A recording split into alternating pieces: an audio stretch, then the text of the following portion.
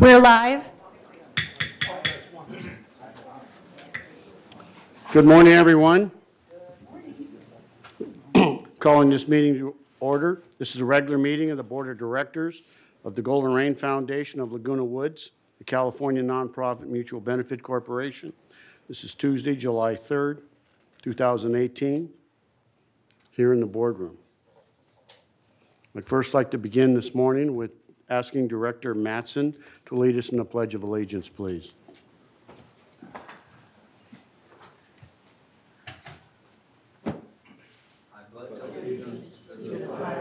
Of the United States of America, and to the republic for which it stands, one nation, under God, indivisible, with liberty and justice for all. Thank you. I see the media is here. That's good. Can I get a motion to approve the agenda? Can I get a second? All in favor? That's good. How about approving the minutes of the meeting? Second. Discussion? All in favor? There we go. Okay. I'm going to start out my comments this morning. I'd like to ask the board members, staff, and community members that are here to please stand again for a moment of silence for Long Beach Fire Captain David Rosa.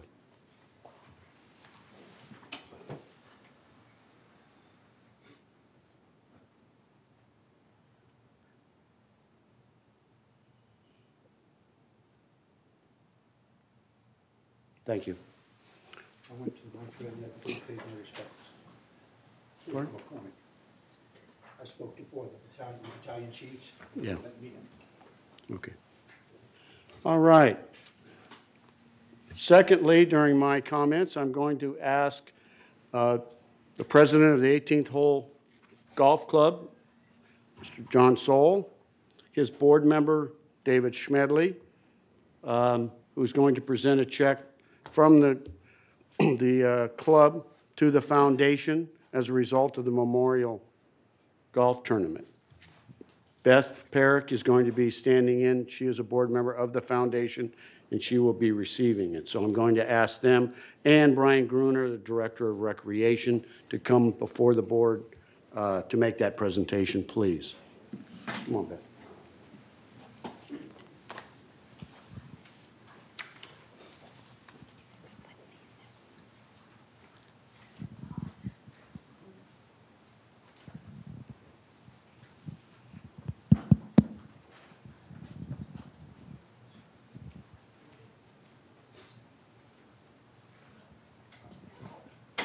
Good morning.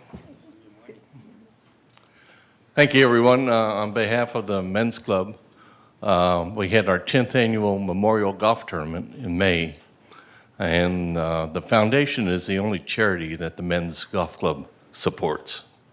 So without further ado, we'd like to present this check. $31,280 to the foundation. On behalf of the foundation, thank you, thank you, thank you. And I'd just like to say a couple words that the Men's Golf Club is the club that just always remembers us and gives us a wonderful, wonderful, wonderful gift. And there are so many of our clubs in this village that remember the foundation, that keep it going, and so many individual donors that do the same thing. So what is the foundation? It is our charity for our village, our community, only for our people. And we meet the needs only through the work of our social service department, and they recommend these people for an emergency need, and the foundation funds whatever the emergency need is. They'll write a check to the electric company if they can't pay that bill, etc. So to the Men's Golf Club, you are always there. You are our heroes. Thank you so much. Thank you, and I'd like to have David Schmedley say a few words, please. Yes, we're very proud to present this check to the foundation. And this year and last year, I also want to thank VMS because they were good, real good partners with us in making this happen. And over 5 years now, we have donated over $120,000 to the foundation, and we plan to continue to do that. So thank you very much, Beth. Thank you. And thanks to Tom and the GRF board for their support. We appreciate it. Thank you. Thank you, and on behalf of the board, it's just great to be here, great to do the things that we do for each other. Thank you.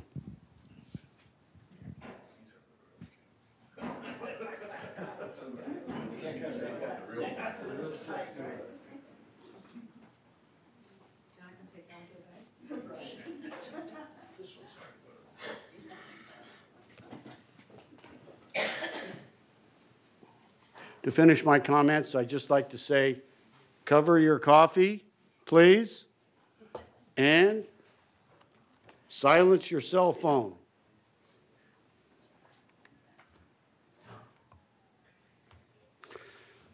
And away we go. Item 7, VMS. Lisa Bender, please.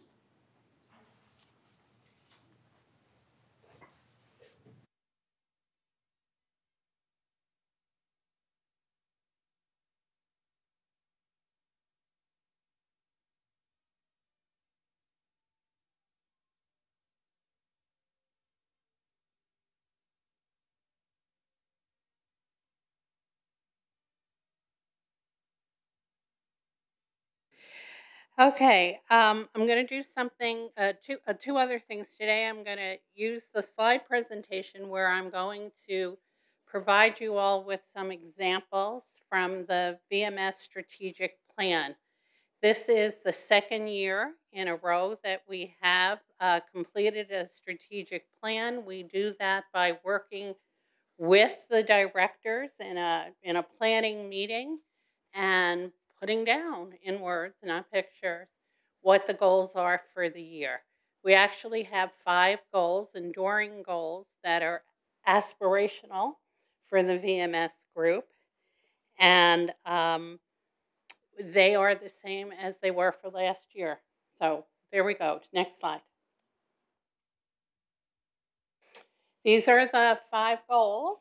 They are to provide exemplary customer service. As you all know, Brad puts customer service as one of the top goals for VMS, but to also do that with efficient operations, to provide us a safe community, and also to do transparent communications, and also to become an employer of choice. Some examples of our strategic plan this year, and I could read them all to you. There are over 80 items, but I won't. Okay, so next, please. As part of the providing exemplary customer service, we have several objectives, examples of objectives that I want to show you. There are actually 18 for this goal.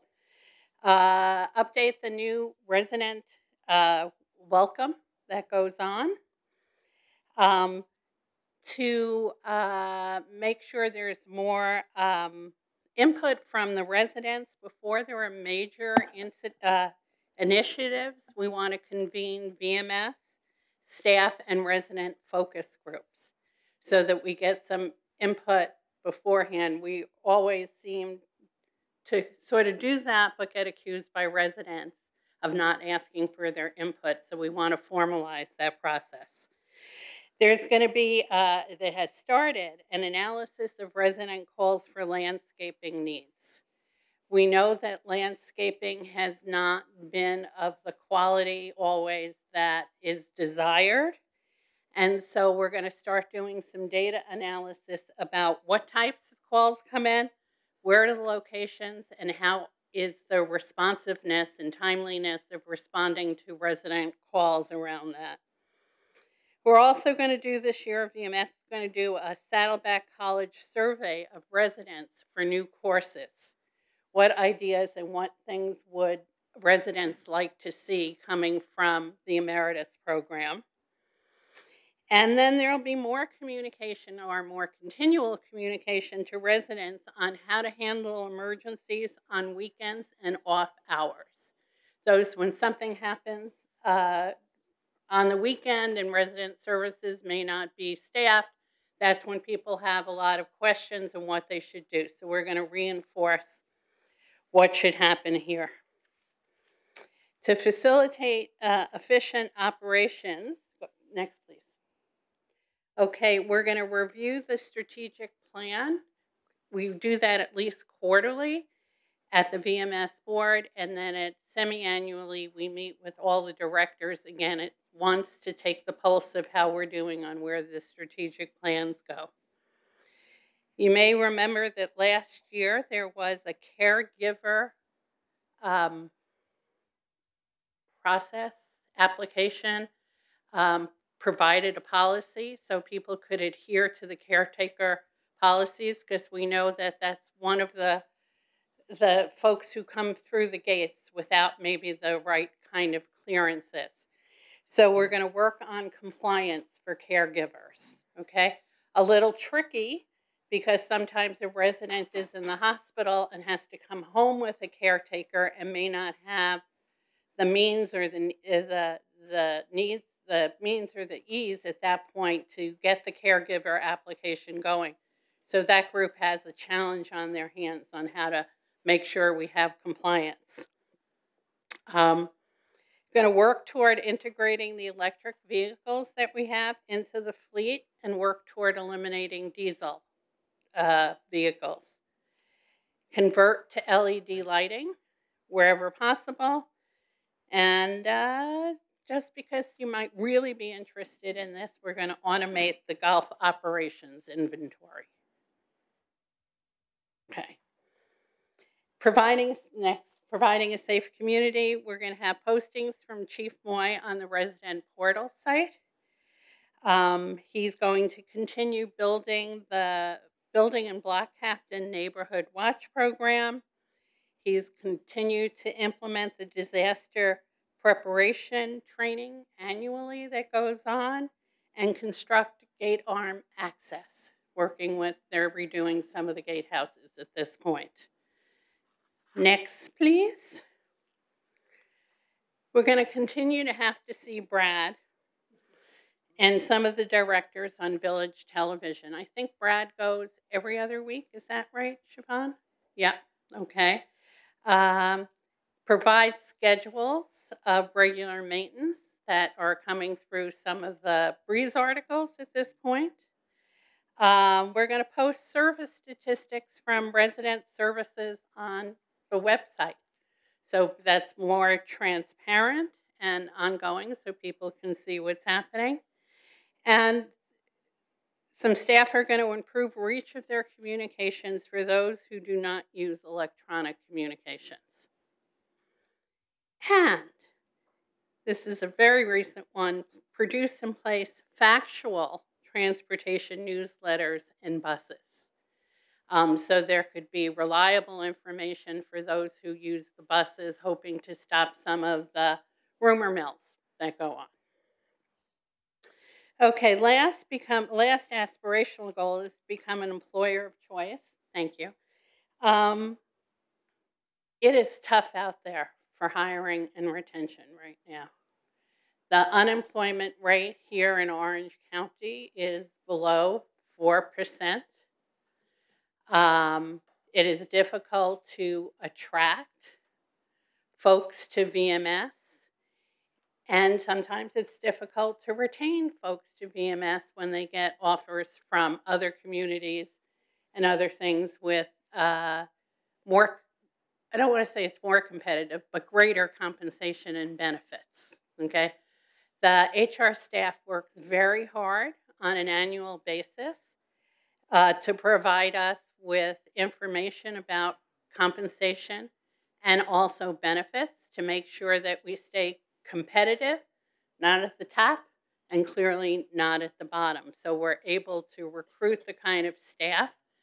There are going to be some deep dives into some certain areas where we are looking for folks and we may have to do some alternative strategies. Carrie, our new HR manager, has been going to job fairs, reaching out to local colleges and community colleges for folks who might have the skills. So she's really amping up the recruitment stuff and also making sure that we maintain ourselves at competitive edges. We also need to have a succession plan, especially for the top and for next layer of the organization. Succession plan doesn't automatically say that somebody gets the next job, but what it does is provides management to think about and have people ready to assume their jobs. Carrie's going to introduce an employee satisfaction survey so we have a maybe more data-centered view of how employees are feeling about their work here. She's been working on a new human resource information system called Dayforce, I think it's Dayforce. And that implementation is being gone on for a while, and everybody is getting paid. That's the most important thing that does, but it also allows employees and managers to access profile data about themselves or their groups about what's going on from a data perspective. Also, we have done a lot of training with staff, particularly in areas of safety over time, but we're going to kick that up a notch to not only continue doing the safety training, but also doing hands-on training for their jobs and also about how to be a better employee with customer service, or for our managers, how to manage people. And then I've already talked about the competitive compensation system. Okay, I'm going to switch now because I'm not going to read you the other 50 items that are there. You can thank me later. But I want to do something new that the GRF reps from VMS want to start getting you to meet some of our key managers and directors. Not only you may know these people, but folks at home or maybe in the audience don't. So with that, next please. I want to introduce you to Eileen Paulin, our Marketing and Communications Manager. She has a very broad skill set. I'm not going to read those out. She is well educated, and boy, does she write well. And she's fast. Okay. So with that, I'm going to ask Eileen. Where are you, Eileen? This side of me? Okay. This is Eileen Paulin. And I'm going to interview her live. I'm supposed to be interviewing you, probably. No. You could do that a different time, but this is my time to interview you. Okay, so Eileen, how long have you been with us in VMS? On July 12th, it's going to be 5 months. Feels like 5 years. Okay, and what's your vision for this job?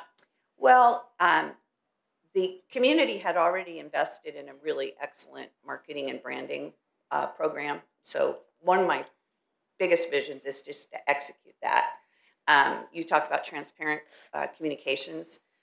We're working very hard to make sure that we're getting all the key information out to residents. One of my biggest charges, though, is reaching those people that are not on electronic platforms. And there are some very excellent ways of reaching those people. And one of them is just spending time out in the community. I've attended quite a few community meetings, Gardenville Association, Gate 11, Friends of the Village. And every time I'm there, I meet somebody that isn't online, and we have a chance to talk. I even made a house call last week to somebody that doesn't know how to print out the blast and was having a question about this water heater postcard that a lot of people got and was concerned about it being a scam. So I printed it out and took it over to him. I can't do that every day, but It was really fun. So that's not a typical day. That's not typical. There is So no typical day. There is no typical day. That was one of the questions I asked. You don't know which club you're going to that my day. first- What's going to be thrown at you? When I Go read ahead. that question, I said, my typical day, it's very common to come in here with a set of priorities for the day, and it gets blown out of the water a half an hour after you get in the door. So it's a challenge sometimes in that regard. We have an open door policy, and that's great. I get a lot of visitors in my office, as do Brad and Siobhan. We're kind of right there in that row. Do they visit, one person visit all three of you on the same Oh, day? that's Yeah, happened. that's happened. Yeah, Okay. yeah. Then we compare notes, So, but there's always sort of seems to be something that kind of pops up that's really important. A couple of examples. Thank you very much for that moment of silence for Chief Rosa, because that whole situation, that impacted all of us. And that's one thing I want to say about my peers. They are really top-notch people. And, Tim Moy made sure that those fire people and the sheriffs were so well taken care of, and that if we did need to do some overflow parking or whatever we needed to do here in the village, that we could. But I didn't know about that processional until I heard the helicopters all going on. So we had to get information out to the community as quickly as possible. So. Yeah, for those who might not know, the fallen firefighter was taken to the funeral home that is adjacent to our property, and the processional came there, as well as helicopters, as well as. And then there was visitation on Friday, and they left early this morning before most of the people could be inconvenienced. Yeah. But it was very moving. Obviously, that's something that everybody feels badly about. But I really loved how everybody came together in wanting to get that word out to our residents. So 5 months, what have you done? I've eaten some bonbons, I've peeled a few grapes. Well, the first 1 minute when you're done in 5 minutes. Yeah, right. Well, I think most importantly is building a staff. I could not be doing anything I'm doing without Becky Johnson and our new Jackie Brown, who is just a dynamo. There were no processes in place for any of the communications. So we have a project management program in place. We actually have deadlines. Imagine that. And one of our first goals was just taming things like this Friday e-blast and the breeze and getting them out at the right time. So I think we've changed the look of things quite a bit. We've tried to make them a lot more appealing visually. We've still have a lot more work to do, but working with Chuck to make the website a little bit easier to navigate. We have the new resident orientation. We took over the docent tours. There's so much, but there's still a long, long way to go. Okay. What are some of the obstacles you encountered, other than being here till 8 o'clock every night with some of your colleagues? Because I've been upstairs at that point. Rumors, I think, definitely. There are going to be these type of gadfly people in every community. I'm a little surprised at the viciousness of some of them. We have a tendency to have residents or people that kind of pop off before they know the whole story. So that's been an obstacle, and obviously as a communications manager, that's something I have to work with. But also positively, the qualifications of my peers is just amazing. It blows me over. So that's been a really nice surprise. Okay. So the surprise was the quality of your peers? Yeah. It was? Yeah, I mean, not that I don't know what I expected, but probably about the first week Siobhan was here, we had a little emergency, and it meant pulling together a whole bunch of department heads and doing the right thing. And nobody ever considered not doing what should be done. And it required a lot of over and above, staying after work, doing, contacting residents in a building. It wasn't just our department either. It was a whole group effort. And I came to work the next day just thinking, you know what, I'm really proud to be among these kind of people. It's a really nice thing to hear from an employee. It really is. Thank you. Okay, so what do you think your colleagues say about you? Now, you've just talked about that, how you think you're great. But I'll check for you if okay, you want. are they talking right? about me behind my back? What would they say? That's a tough one. I don't know. I'm sure that in some regards they wish we could get things done faster and faster. I think I'm pretty easy to work with. I try to be really see things from other people's points of view. I enjoy working with many different types of personalities, and I just don't mean staff. Think of this 18,000 people to interact with. So I hope they think that I'm being congenial and respectful of them. But again, I don't have time to listen around. I know every time I talk to Brad or he passes, he goes, points to your office. He points to yours too, Siobhan.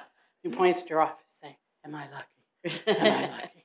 Do you want to say anything about her? Oh, Siobhan? I have to embarrass Siobhan. Just that it's been a pleasure to get to know Eileen and work with her, and I look forward to what the future holds. Okay. And so the last question, and I'm going to ask you a few more. Would you were very humble in your own assessment about yourself, and I wanted to know whether or not your families and friends would also agree. Well, they all feel that this is just a really perfect fit for me. People who know me really well are like, oh my gosh, it couldn't be more tailor-made. I think my family probably wishes they saw a little bit more of me. A lot of 12-hour, 14-hour days. My joke was that my husband sent me a text on my way home one night and said, don't be shocked when you open the garage door. He'd bought a new car, but I didn't even know he was shopping for one because I've been so busy working. But, aside from that, I think that I have done a lot of volunteer work in the community, and I'm finding that I really am going to have to go off those boards. I thought I could juggle it. I can't. So I know a few of my volunteers, people aren't too happy about that. But I think for the most part, everybody just thinks it's a good fit. Yeah, I hope that your 14-hour days go back more toward 9, 10. That's what we're working for. I hope so. And just for fun, what's your favorite food? Oh, wow. Okay, this is so bad, but it's a habit I've developed since I've been here. I only let myself do it once a week. The pastrami sub sandwich over at Jersey Mike's.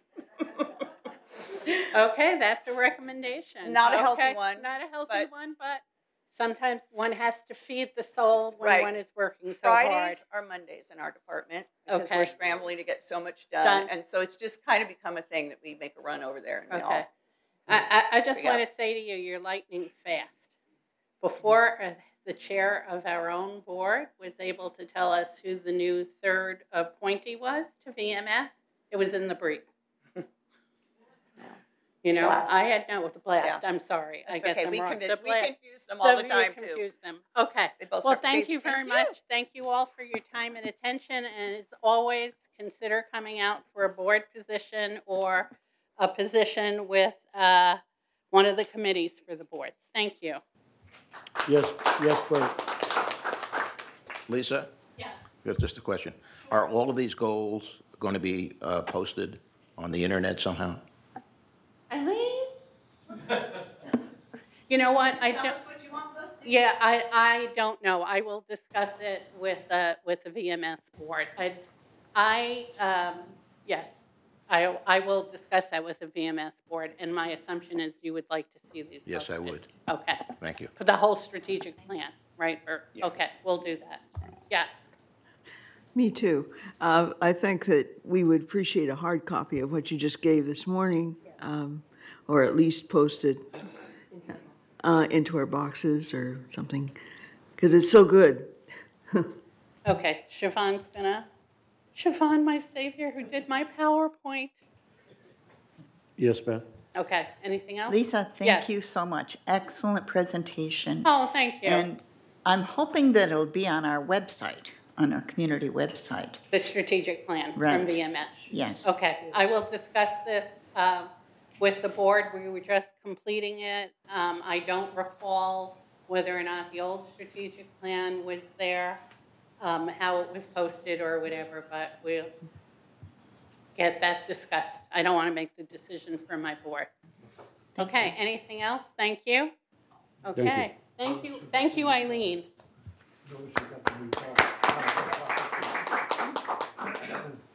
Next item is the CEO's report, and if you haven't noticed, Brad Hudson is not here.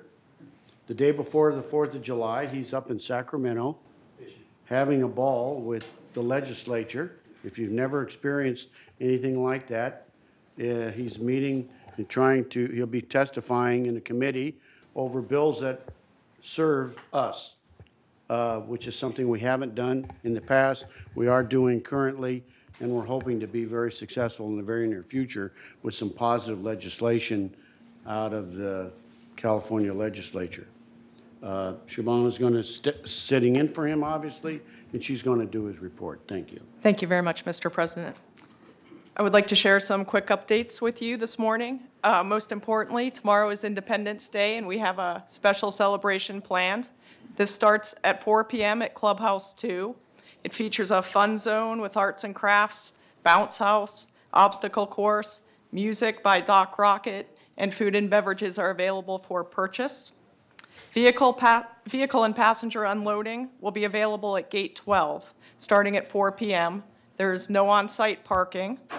Shuttle services will be available from Clubhouse 7 and from the employee maintenance lot at 23081 Bio Campa Verde on the corner of Moulton and El Toro Road.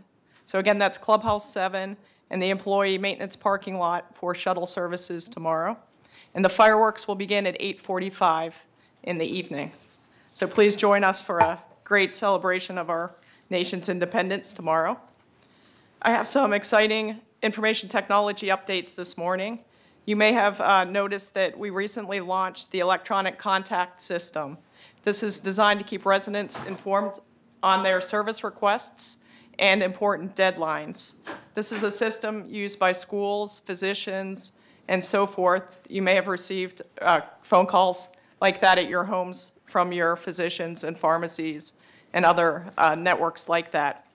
What we will do is send notifications Monday through Friday between 10 a.m. and 6 p.m. to you if you have a lease that is expiring. You'll receive notice 60 days in advance of your lease expiring. And if you're the leasee, you'll receive a copy of an application that you can submit to renew your lease. Owners will also be noticed 60 days in advance of the expiration of their leasee's lease. In terms of service orders, we'll send notifications when you have scheduled an appointment, so you know when your appointment is. We'll send a reminder before that appointment occurs, and then we'll send a follow-up notification letting you know that the work has been completed, and if there are any follow-up instructions for the resident, this information will be provided. So that started last week, and that's a very exciting customer service advancement. Broadband Services is also excited to announce that a new high-quality digital music provider, Stingray Music, will begin on July 11th at no additional cost to our cable subscribers.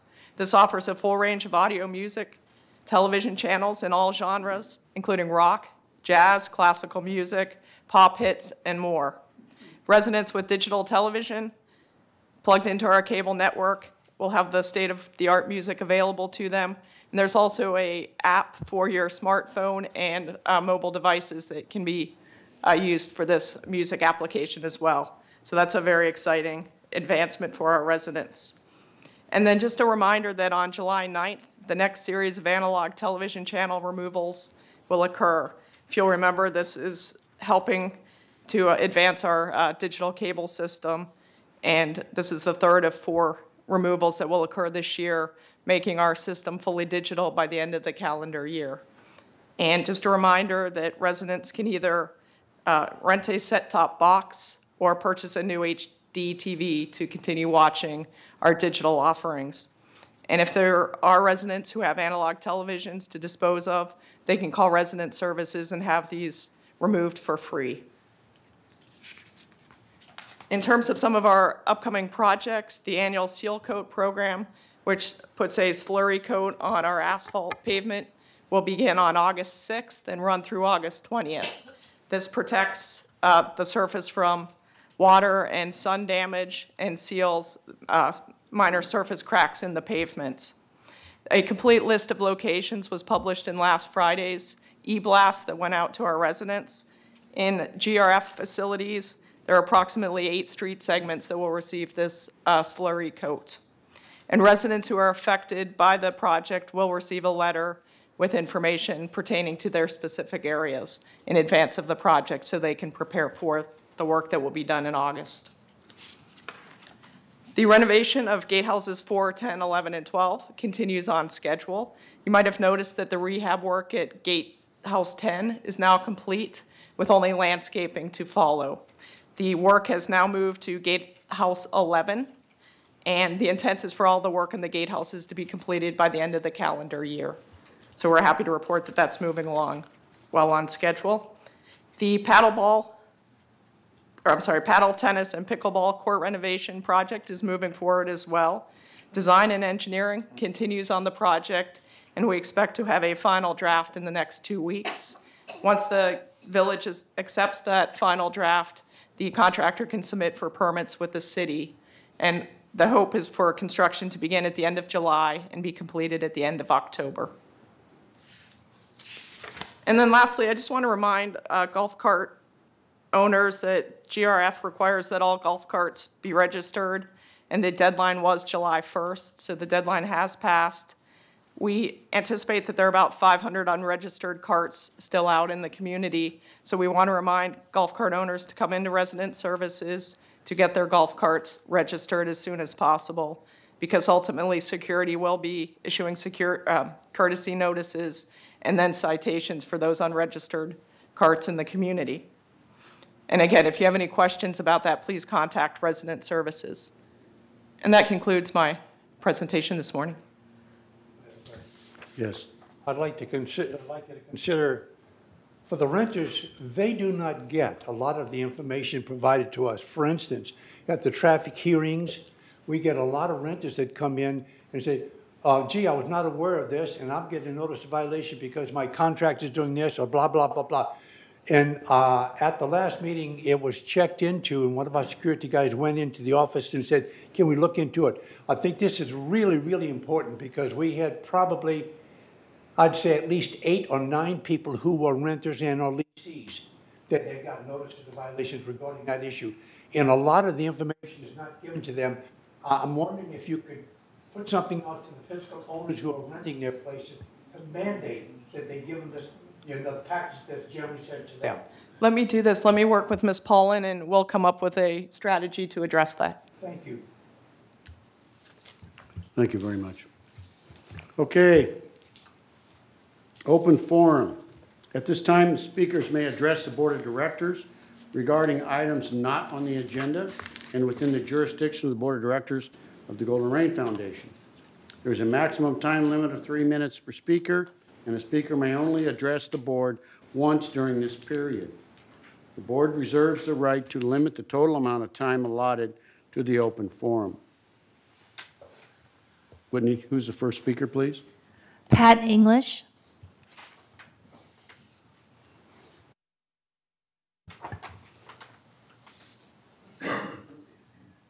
Good morning, Pat. Good morning, Mr. President. Good morning, members of the board and everybody else here.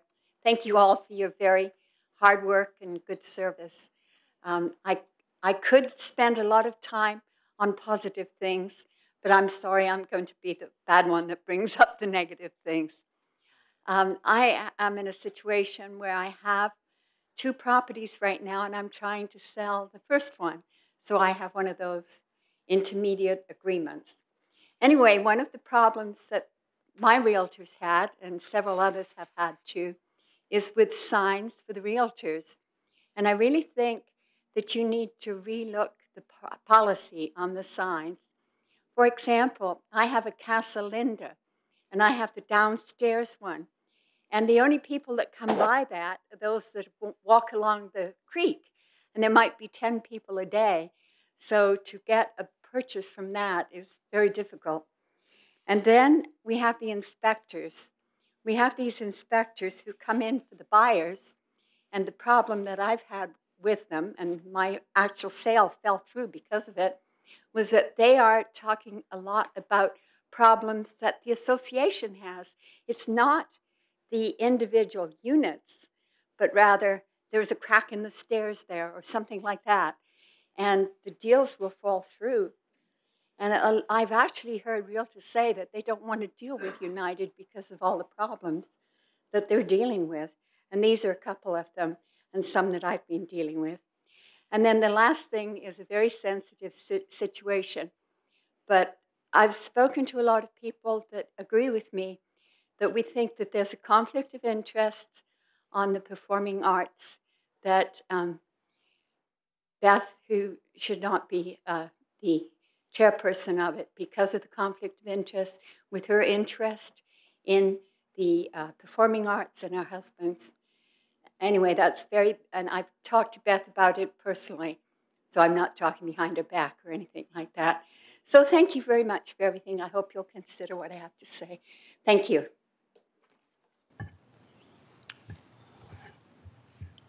Next. Cash Akrakar. Good morning, Cash. How are you? Good morning, everybody. Good morning, Mr. Chair.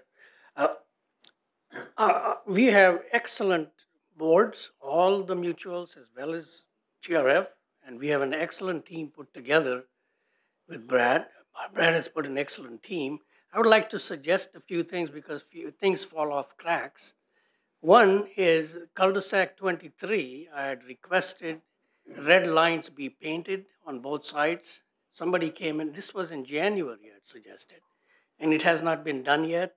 And I think it's a safety issue because people park there and creates major blind spot because there's a curve in the road there. And on the other side, there is bushes that come in the way. So we need to do that. Second thing I would like to say about Eileen, I like the open door policy, and I would like to suggest that if she can put together, or if we already have, I don't know, a team that can write grants, and we can use grant structure writers, since she's such a good writer, I'm told. So that might be another thing we might like to consider. Thank you. Question? No? Okay. Thank you. Thank you, Cash. Next, please. Gloria Moldow. Good morning, everybody. Gloria Moldow, 3503A, Bahia Blanca. I have a question that I don't know which committee to address it to, so I thought I'd bring it to all of you. And that is, I think we need CPR training in the community for residents of the community. There are times when I'm in the house, awake in the middle of the night, and I wonder, what would I do in an emergency? I may have had CPR training, I don't know, 15 or 20 years ago. It's not fresh. I did make some calls around. If we offer it at all, it's very hard to figure out where it is. So I would suggest either once a month or every other month, somebody from recreation or one of the fitness centers, you just do a sign up and try to get as many people involved as possible. In my large group of friends, I only have one person who's a physical therapist, and she keeps her training up to date, so she's the only one who knows how. And it is on my mind, especially in our community. We might also include PSAs on Channel 6 for refresher courses. Thank you. Thank you. Mary Stone.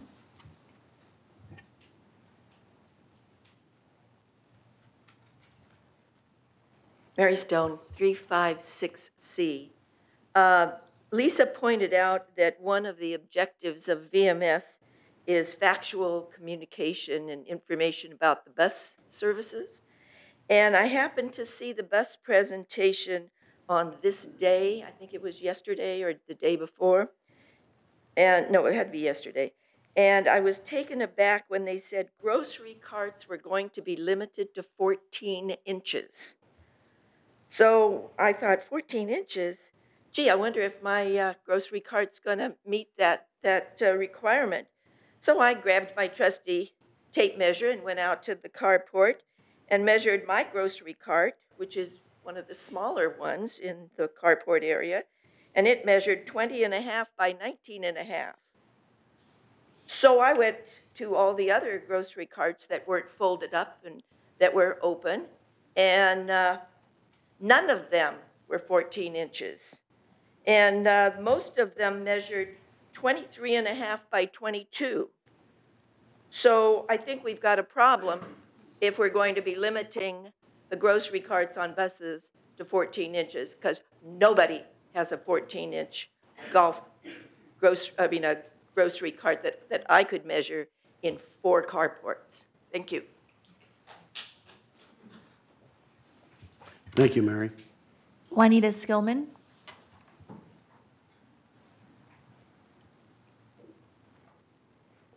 Good morning. Juanita Skillman, 2154N. I have a number of items, and I'd like to start out with the real positives. See, Richard, I do have some good things to say. First of all, I would like to congratulate our security department, and most of all, compliment our residents on their cooperation in honoring Captain Rosa. It did impact a number of people who lived through Gate 3 on 3 different occasions, and as soon as they knew what was going on, they were most cooperative. Some of them were scared when they didn't know what was going on because they thought it was a terrorist attack or something like that. But as soon as they knew what was going on, there was great cooperation. Secondly, I'd also like to compliment the village in their turnout for the primary election last month. Laguna Woods Village had the largest percentage of voters in Orange County and one of the top in the state of California. And this is not unusual. Our residents turn out. And I think that's a wonderful thing that we would publicize. In kind of a tag on to what Siobhan said, in case you didn't know, our village library also has this kind of a notification system. And you are notified 3 days before your book is due. And if you have a book on reserve, you are notified 10 minutes after it gets back that you can come in and get it. So this kind of electronic notification system is pervasive throughout the village. Last but not least, again, going along with what Siobhan said and the things that have been passed, when we talk about the lease notification that we're sending out to members, in United, for the co-op, we mean sublease. We are all leasees, and we are not going, members, residents are not going to get those notifications. It is for sublessees only. So thank you for your time this morning. Thank you, Juanita. Franklin Smith. Franklin, how are you doing? I haven't seen you in a while. Well, I've been busy with other things, and I got a sad story for you. Okay. First of all, last night I was watching the Friday movie, and it cut off right in the middle. Never came back. So I saw half of it, and it was Tomb Raider, and not really, you know, a high-profile movie, but still, you want to kind of finish it when you start it. And I have noticed going to... Last night. Yeah. Monday. Yeah. The Monday movie that starts at 6 o'clock, and it stopped an hour and a half later with an hour to go. And I have noticed on our broadband page or website that the notifications are sometimes weeks old. So I don't know who's in charge of programming, but there is a problem.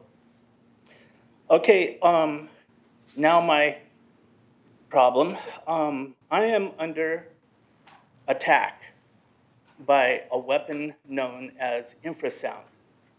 And infrasound is legal as far as being able to obtain it. You can get it over the internet, and it's used for a wide variety of things, as well as pest control, to ward off animals. The police and the military use it for combat. It can kill at very high power, which hopefully the public can't get their hands on, although I have noticed that military and police units are on eBay, and there's no controls over these weapons. I have brought it to the attention of security, but it's not really their forte. I have brought it to the attention of the Orange County Police Department, which has what is known as a LRADS. It's a long-range acoustical device, which they use primarily for, it's a speaker, it's a sound system. And they use it because it has this incredible technology, it can actually broadcast into a huge number of people. They use it for riot control and for dispersing crowds that are, disobedient, aren't following the rules. And they rarely use this, although the city of Santa Ana used it to get 10 gangsters to surrender where they were barricaded in a house. My time is running out. There's a tremendous amount of material. This is about 10% of what I have.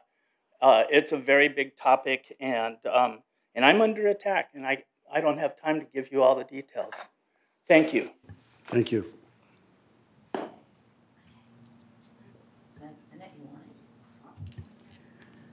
Catherine LaPaglia.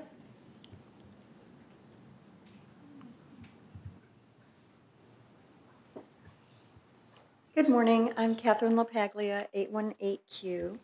And I would first of all like to thank the board members for your time and service and your commitment. As a resident, I really appreciate that. I'm here to say that I'd like to go on the record to oppose any reduction of seating in the Performing Arts Center with the renovation that's coming up or the remodeling. I've noticed that the majority of the events currently are sold out with the current number of seats that we have. The Champagne Pops, the tribute to the bands, the Emeritus guest lecture series is wonderful, and that's often almost always sold out, or there's a lot of attendees. At first my understanding was that it was going to be 20% of the seats, and then I heard it was just 20 seats to make more knee room or maybe make the seats wider for heavier people. But on the airlines, they have, in some rows, they have the arms that go up. So if somebody needs to purchase 2 seats, they can do that, or I guess sit on the floor seating. But the last meeting I spoke briefly to Brad Hudson, and he recommended raising ticket prices to reduce attendees. And to increase ticket prices to reduce attendees. But I absolutely think that's not the way to go. This is an active community. We have more and more residents moving in that are more in the baby boomer age and like to participate in the clubs, the community events, and all of the things that the Performing Arts Center offers. With Clubhouse 5, that was thought to, at that time, was going to alleviate a lot of the problems with having a lack of seats. But I think that we've already almost outgrown Clubhouse 5. If you try to go to the Comedy Club, the Chicago Club, the dances, many of the events there, it's hard to get a seat. So I'm just here to say that I oppose any reduction in the seating of the Performing Arts Center. And I'm counting on the GRF board to have the foresight and the vision to look ahead and see that we are going to have people who want to continue to attend these events and potentially an increase. I mean, I would hope that we would have an increase in the village for people who want to go to our Performing Arts Center. So thank you for your time. Thank you. That's it. Okay. Item 10, responses. I guess we should start with Pat English. Chauvin, you want to address that, please? Yes, actually, we are looking at realtor signs. The state regulation recently changed, so what needs to be displayed on the signs has been revised. So we're looking at the project program holistically, and you should see something on that in the near future. And Annette, I'm sure that the security committee will be involved in that. Yes, that's on our radar. Can I ask a question? All right, 2 comments. One is, are we talking about home inspectors, like you pay an inspector to come? No, the realtor, The city, when you're selling. City inspectors, or No, it's We. And the buyer's inspector is, we have no control over them, right? So. Correct. Right, and we're not even a housing mutual, so that surprises me. And I would like to make a comment. I don't know Beth's position on it, but I don't think that Beth does, I think Beth does a good job at the Performing Arts Center. And I think the fact that you know something about a building or use it, I don't think that should be a negative, that should be positive. Beth is still just one vote on the committee. In fact, often the chairs of the committees don't vote. And so I would rather she lead the committee because she knows something about it than to get one of us that have absolutely no idea because we don't use the building. Just wanted to weigh in. Thank you. Beth? Pat has spoken to me about her concern and her opinion that I should not chair that committee. However, I say, wait a minute, what do we want? What does that committee want? We want a safe building, we want a functional building, we want it to be aesthetically pleasing. My husband is an actor and he acts in the community sometimes. So I really don't think that that makes me prejudiced about a building. I still want safe, functional, and aesthetically pleasing building. There was another comment from Catherine about the Performing Arts Center and the reduction in seating. And we have not addressed that exactly. We've been talking about it, and we really won't address that until at least the second phase, which will be at least 2 years from now when we'll be talking about it. The latest thing that I've heard in the discussion is that it would be no more than 1 seat per row. So it would be very few seats that would be eliminated to make them, to work on having it be, there's a concern with the steps and having the steps be equal with the seating, and there's also the leg room as well as the width. It's all of the above. Yeah, Catherine, again, we're phasing it, and that's going to, that discussion or decision won't be for a couple of years. So you got at least a couple of years not to even worry about it. But pay attention, come to their meetings. Please, we welcome your input. Okay? Oh, Judith, sorry. I'll address 2 people. One, what Pat English said, I don't have a problem with Beth chairing that committee. However, I lost my best advisor on the M&V because there was a conflict of interest that Gloria Moldau was married to a GRF director. But Beth's husband sits on the PAC committee with her. Now, he's non-voting, but if there was a conflict of interest, that might be one, not her. And then the second thing I want, Mary Stone, the grocery cart issue. This is visual aids. This is a grocery cart that is 17 inches, but you can get a 14-inch one that looks just like this on Walmart.com and they're $25. But I have, thank you, compassion for all the people that have been calling me and emailing me that they don't have $25 to go out and buy another grocery cart, or they feel imposed upon that they have to. So this rule will be going back to the committee for all those who are concerned about it, because the rule was changed without committee input, even though, you know, it's not a real expense to anybody or to GRF, but we will look at that. But I understand staff's point of view. The new buses, I mean, if we have 6 riders and they all have a cart, there's no place to tie them down. And so that's what we're going to have to look at. Thank you. Sorry. Yes, Diane. And just a follow-up, Mary, you were looking at carts that people use to take groceries from their cars to their homes? Or were these, I know, but are they, I'm just saying, are they bus riders? Like, we don't, I'm just saying, I think a lot of people have grocery carts that don't get on buses, and so I don't know that it, that's all I'm saying. You didn't, sir?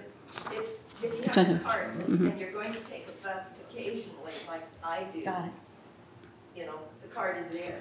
Whether I take it just from the car to the house or whether I'm on a bus, it's the same cart. It's in the newsletter, and this is going to be part of my report, but on the front of the newsletter is a picture of the cart, so it's clear what kind of a cart we're talking about. We're talking about the personal shopping cart, and the dimensions are right there on the newsletter, and that'll be part of my report later. Yes, Ray. Yeah, I have two things regarding the Tomb Raider movie. In the pamphlet, it says it's 122 minutes. At 8:32, it was still going, but it was not the movie. It was commercial and everything to do with what's going on. This is very common. I tape Mondays and Friday movies quite a bit, and this is very common. I agree with you. It should not stop in the middle, and that should be redone. But just to let you know, that happens all the time. Regarding the good fire captain, I went over to the mortuary last week. When you're a retired policeman or retired fire investigator, you're part of a membership. There were four people there that were in attendance to see what could be done to help people, to do any visitation, whatever, 2 captains and 2 battalion chiefs. And they were very helpful with me, for me to show my respect. However, they were not allowing just anybody to come in because of what would have going on. In fact, one of the mortuary people came to me and says, would you folks just hold it down just a little bit? Now, I believe that one of the captain or battalion chief should have been outside, perhaps, but that was their choice. But they were very respectful, and I was able to pay my respect. My only comment, I see no evidence to remove Beth from this committee chair, nor will I do that at this point. She will remain as chair of that committee. Yes. I just want to tell Gloria, I think the idea of a general CPR training is a good one.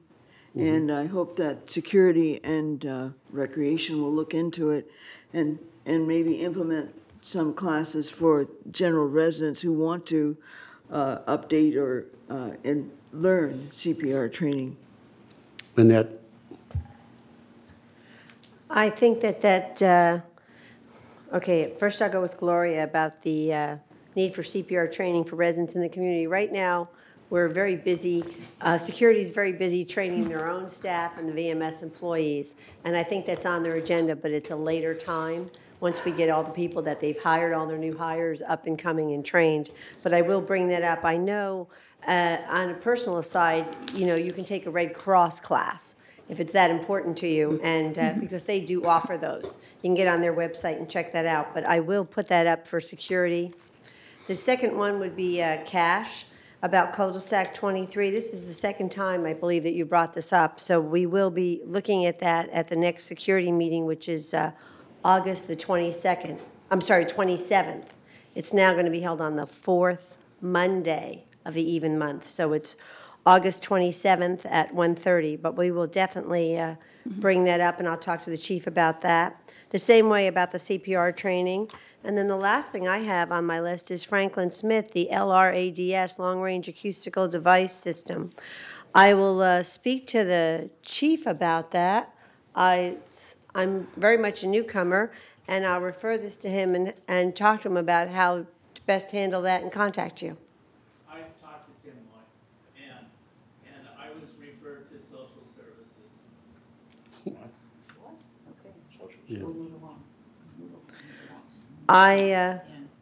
Leave it. The best thing I can do is talk to the chief, and then I'll contact you. Okay? All right. I believe Bert had a comment. Just Cash, I'm not sure what you're asking for with the red line. Is it from going into the cul-de-sac, or is it on the street side? No, it's off of Via Estrada, which bends right there, and it's going into the cul-de-sac.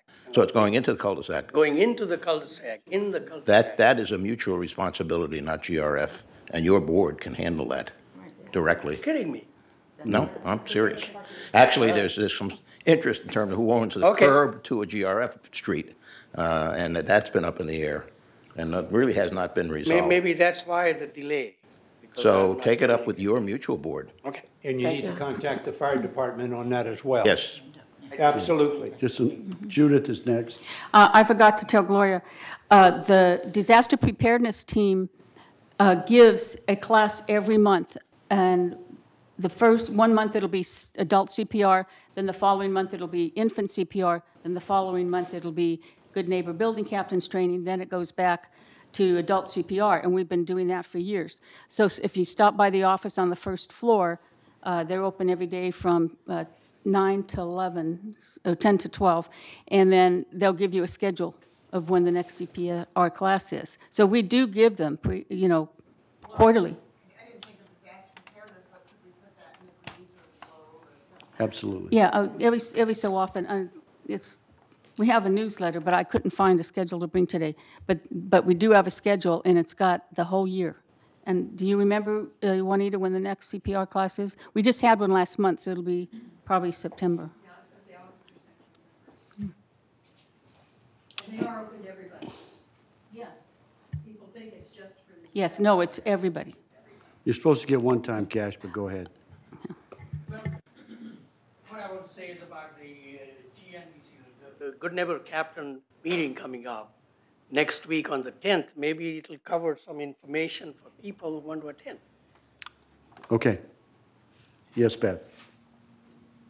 I wanted to say thank you to Gloria. I think it's a great idea to have TV6 have some kind of a PSA or whatnot about CPR training, maybe a refresher or something like that. Good idea. Well, as you can see, we will respond and we will handle concerns directly from residents. We will get back to you and we will solve things. Frankly, I'm thrilled to death with the list that was brought before us this morning. I can remember not too long ago, this list would have been probably doubled and the issues would have been much more difficult, to say the least. So I think this board is doing something right. So we'll continue to work with the residents and we will handle their concerns as a priority by this board. Thank you. Next, keep in line, consent calendar, item 11 and 12, unfinished business. We have none of either, so we'll skip right down to 13, new business. A, entertain a motion to introduce a resolution to amend the GRF electronic payment policy. So moved. Electronic payment policy. Whereas Golden Rain Foundation of Laguna Woods Village, GRF, has adopted several electronic payment methods over the years, and whereas credit card payments are accepted at several point-of-sale locations, such as those used at the Village Greens, Resolution 9011-102, Broadband Services, Resolution 9012-130, and the Performing Arts Center, Resolution 901401, and the associated merchant processing fees absorbed into operations at these revenue-generating operations. And whereas GRF offers an electronic payment method for monthly assessments called Easy Pay, and 70% of Laguna Woods Village members take advantage of this free auto debit service to automatically deduct assessments from their bank accounts, while other members use their own online banking service to generate electronic payments. Both of these low-cost services continue without user fees. And whereas GRF desires to increase electronic payment options for assessments and introduce options for chargeable services, and whereas GRF has initiated a service agreement to process electronic payments via the community's residential portal and in person at the community center, which will be activated once the technology infrastructure is in place. Now, therefore, be it resolved on July 3rd, 2018, that GRF introduces the acceptance of electronic payments for assessments, fines, fees, and chargeable services, and resolved further, for assessments, the payor will be charged a convenience fee equal to an amount necessary to offset all processing fees contracted with the merchant provider, currently 2.95% per credit card transaction, and resolved further, fees will be updated as needed based on contractual agreements and passed on to the payor without further resolution updates, and resolved further that Resolution 9018-21, adopted May 1st, 2018, comma, is hereby superseded and canceled. And resolved further that the officers and agents of this corporation are hereby authorized on behalf of the corporation to carry out this resolution. Since this is the first reading, I move that we accept this proposal for discussion purposes only, but the actual vote will be delayed by 30 days. And that's correct. Second. Second. Beth, any other discussion? Judith? I just want clarification. I'm in favor of this. However, the fourth whereas, GRF desires to increase electronic payment options for assessments and introduce options for chargeable services.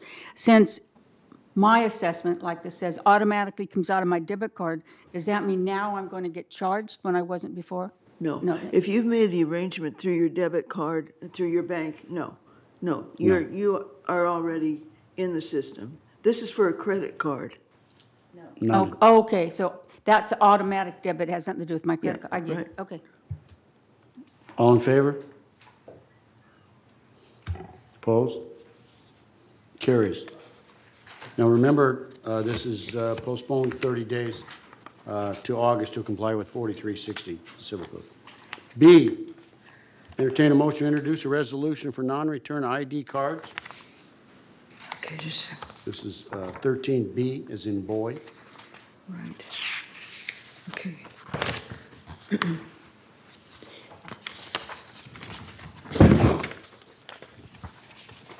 You'll find it on the white addendum. Yes.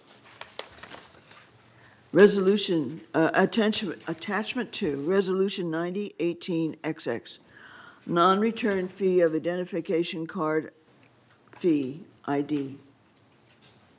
Whereas the Golden Rain Foundation requires that all individuals approved to reside in the village register and carry an ID card with them at all times.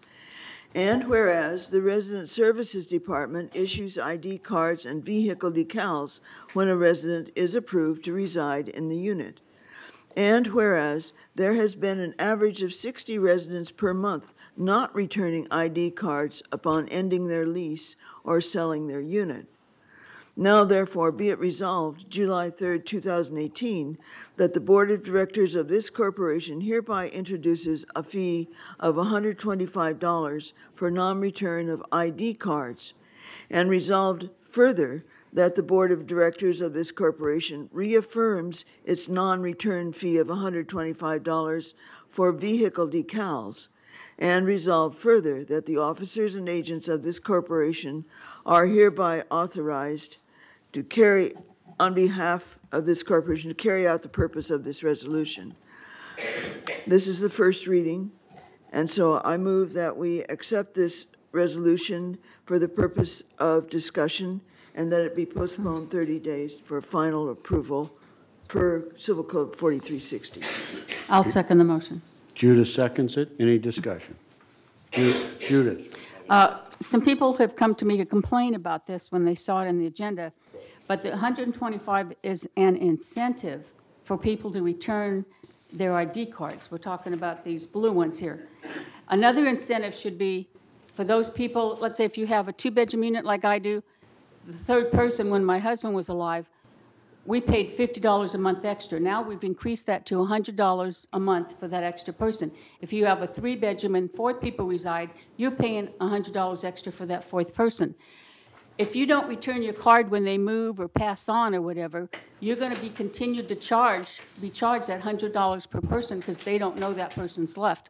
So, and when you turn the card in, then they take that person off your account and they reduce your assessments by that $100. So if you don't turn them in, you're being charged $100 a month that you shouldn't be, and that's a lot more than just a $125 one-time fee.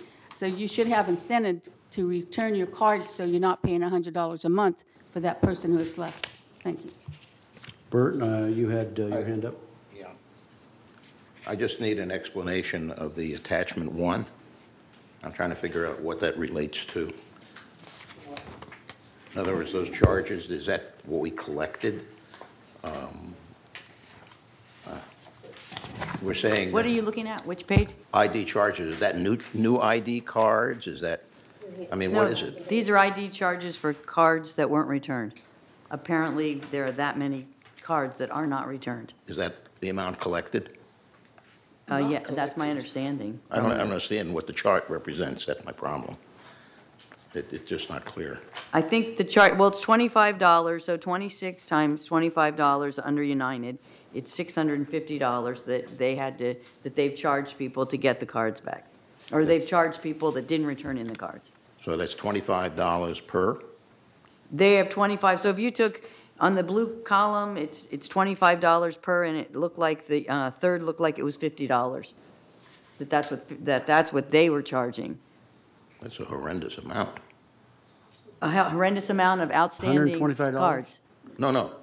If we're charging, these represent the $25 charges. If I divide $25 into these figures, that's a very large number Of people that have not returned, right? Correct. 187. Huge problem.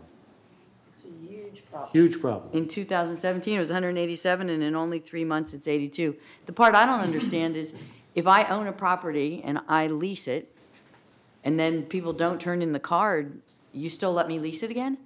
Isn't there a requirement that your first lessees have to turn in their cards? But I guess that's too, like, maybe they can't administer that, I don't know. That's a whole nother issue that we need to look at. Does this represent what we collected? Juanita's here, so it's really the mutuals collected. I don't know. But what it appears to say to me is that in 2017, the 7 months, I think, or however many months it is, 6 months, that there were 186 cards that weren't returned, and United, and they charged $4,675. That's what they collect. I don't know if you collected it, but you charged it. And then in third, it was 190, and they charged $93.85. I don't know if this is charged or actually collected. I don't know that. That's what I'm curious to know, what it is. We have a chart, has dollars on it, but I don't know what those dollars represent. It says charges, ID card charges. Right. Did you collect that? These are the charges. Just charges? Yes. Okay. No collection. This is not the collection data. No, this is the charge. This is the you. charge data. Thank you. Juanita. If I may, United last year put in passed a resolution saying that chargeable services, traffic violations, fees, those types of things would be turned over to our collection agency. They had not been in the future. They are now, and we have a very, very small percentage of non-payment of about 26 people. And that's all of those different charges. Since you did that. Yeah, we saw it as a problem and we turned it over to our collection agency. Excellent. Okay, thank you. Judith. I don't know about United, but speaking for Third, these 82 people, is there a way for staff, just out of curiosity, to go back and look at these manners and see how many people have the extra individual occupant that they're paying that $100? And maybe you could tell them, we're going to continue to charge you that $100 a month for someone who's not there because you haven't turned in the card, and see how much money we're really making. But that money goes to the mutual, doesn't go to GRF, but that would be an interesting data.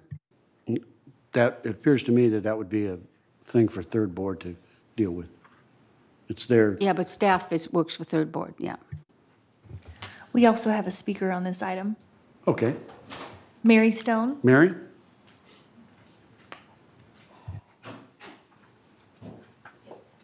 Mary Stone, 356C. It seems that you are charging and you're talking about collection fees and things of that nature. It seems to me that this money should be collected up front and then refunded. And it also seems to me that instead of $125, it should be $25 that you retain and then that you give back only $100, because you still have to process these cards. And like a lost or stolen ID card, you're charging $25. So it should be $125 up front, but $100 is returned when you get the card. If you don't get the card, they lose the $100. That pays the administration fee, and you're not worried about collection accounts or anything like that. They don't want to collect the $100. Fine, we'll put that towards the administrative costs. Thank you. Go ahead. Okay. Regarding that, Mary, we originally passed a motion, and then we had to withdraw that motion and it was exactly like what you're stating. However, when we took it to finance, we found out that it was too onerous to implement. And this is the way that is the most feasible, because we do have a lot of long-term rentals here, because, 27%, I know, 1/3 of our places are rented. And so when we have people that do a non-return, we are addressing the 60 people per month, but the other people that, keep on renewing their leases, we didn't want to have to keep track of. It's just too much on staff with all the other things we're doing here in finance. So this is the reason that we passed, or we're starting, and we requested this. Yeah, but if you have long-term leases, they can keep their ID cards. They don't have to get a new card every year, do they? I'm sorry, maybe I did. This is for clarification purposes. It's not that. It's keeping the $100 or the $125 and keeping track of it on a yearly basis for all of the lessees. That is too onerous a task. I have a hard time with that because we have a lot of surcharges and all. Thank you, Mary. Thank you for your input. This is not a debate. It's not time for discussion. So my question is, do we want to include the writing in here somewhere that we're charging this to offset our administrative costs and to deter individuals who aren't returning? Like, do we need to add that? That was my only question. I don't think so. I know we have. Okay, no further discussion. All in favor? Opposed? 1, it carries. Okay. 13C, discuss, consider approving the proposed amendment to the trust agreement to extend its term.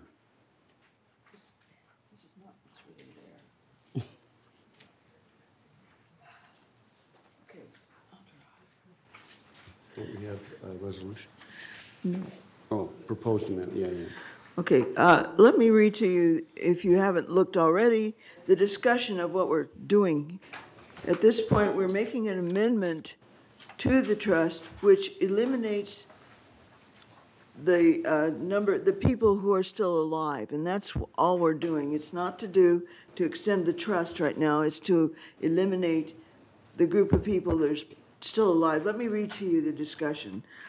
Either the passage of 60 years from March 2nd, 1964, or 21 years after the death of the last of the above persons will trigger termination of the trust. Preliminary research indicates that one or more of the above persons are alive.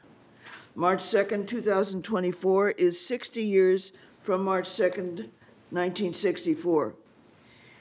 And since this is less than 21 years from the present, the trust will terminate on March 2nd, 2024. Therefore, the immediate purpose of the proposed amendment is to ensure the trust does not terminate on March 2nd, 2024. Secondly, by amending the trust to remove the contingency for termination based on the date of the last to die of the above individuals, the possibility of the trust unknowingly terminating is eliminated. The proposed amendment provides certainty and manageability. And the amendment, which is not a resolution as yet, it's proposed, is on page 75 of 84. That is the amendment. And it's section 6 of the trust. So section 6 of the trust agreement is deleted in its entirety and replaced with the following. Do you want me to read section 6? No. No. Okay. You can look up section 6 on page 7 of 84. But this is page 75 of 84. It will be replaced with This trust is and shall be irrevocable by and shall not be subject to alteration, modification, or amendment by trustee, except as provided in paragraph C of section 7 hereof. The trust may at any time or from time to time be altered, modified, or amended by written instrument executed by trustee and by all the cooperatives which have at such time become and then remain beneficiaries of the trust. The trust may at any time be terminated by the written election delivered to trustee of all the cooperatives which have at such time become and then remain beneficiaries of the trust. If any beneficiary shall have assigned its beneficial interest hereunder, consent of the assignee shall also be required for any such alteration, modification, amendment, or termination. The trust shall, in all events, terminate if it has not earlier been terminated or further extended by amendment, consistent with the Act and the rule against perpetuities 20 years from March 2nd, 2024. Promptly following termination of this trust, the trustee shall render an accounting to each of the beneficiaries and shall distribute all of the trust estate subject to any debts subject to any debts of or charges against the trust estate, including but not limited to obligations, if any, of the trust estate to the trustee, to the beneficiaries in the form of undivided interests proportional to their respective trusted sums. That's the end of the reading. Are we approving the proposed amendment? No. No. Discussion.